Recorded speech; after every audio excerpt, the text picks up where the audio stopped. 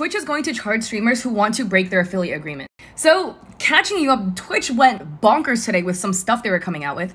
Anyways, click the comment to go get taken to my first video talking about this. But to catch you up, in the beginning of today, Twitch made an announcement stating they were going to change the advertising policies to where ads are limited to 3% of the screen, burned in things are just not allowed in general, etc, etc. And rightfully, people were really mad. So then, an hour later, Twitch hit us with this. Oopsies, it was too broad, my bad, we're gonna go reel it back. And we're gonna go and change the wording so that it's clearer. They're still keeping it though. It was so bad that OTK literally wrote a whole letter dedicated to Twitch. TLDR, Twitch, you used to be a creator-focused platform. Us creators are the backbone of your platform and you are giving us the middle finger. And that is not POG. Anyways, an hour ago, Dextero tweeted this on their account. Twitch will reportedly charge affiliates $25 for canceling their agreement.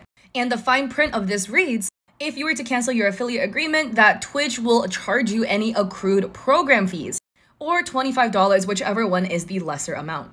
Twitch already fired so much of their staff, but how do they keep the incompetent ones? Like, who in their right mind thinks this is a good idea? This is Twitch's solution to everybody panic leaving the platform and saying they're gonna cancel their affiliate agreement to then be able to co-stream on YouTube. And your solution to that is to then charge the creators for doing so. Are you this desperate for money, Twitch? Anyways, comment down below your feelings about this because I am very opinionated